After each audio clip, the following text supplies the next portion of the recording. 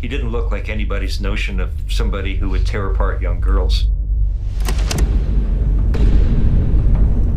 My name is Ted Bundy. I've never spoken to anybody about this.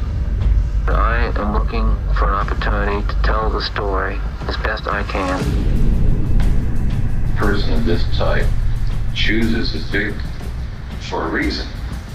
Possession, control, violence. There was something unique about Ted's brain. He talked in terms of a voice in his head, and this voice would start saying things about women. He had very blue eyes. When he really got going, his eyes went absolutely black.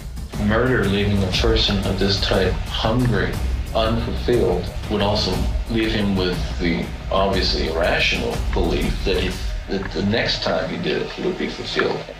And the next time he did it, he would be fulfilled. Or the next time he did it, he would be fulfilled.